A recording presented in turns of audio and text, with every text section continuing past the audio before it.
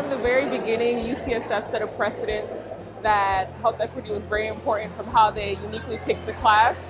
I think that there's so much diversity within our class and that each student was handpicked because of their own unique and personal path and journey to medicine. And being able to interact with my classmates and understand how different we are really helped me understand how our patients are also so different and come from so many different backgrounds. And understanding that difference helps me understand how health can be affected in different ways.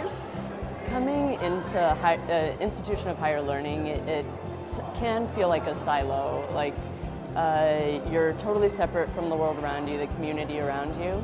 But the individuals that I met coming here really made me feel like my identity, my truth was important to bring in. So at UCSF, of course, we learn about the medical knowledge and the pathophysiology of disease. But in addition to that, we're taught to and challenged to really think about the root causes of society's biggest issues. We're taught to think about why it is that underserved communities don't have the right access to healthcare, or why it is that healthcare can't be delivered better.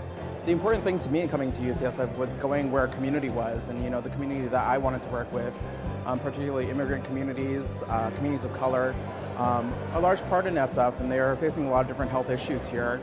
And it's so important to work with folks who are at UCSF who are doing that kind of cool work, whether it is research, education, community outreach, and advocacy. I think that's what really drew me here, and I think that is a big portion of what UCSF's curriculum has done for me in terms of that.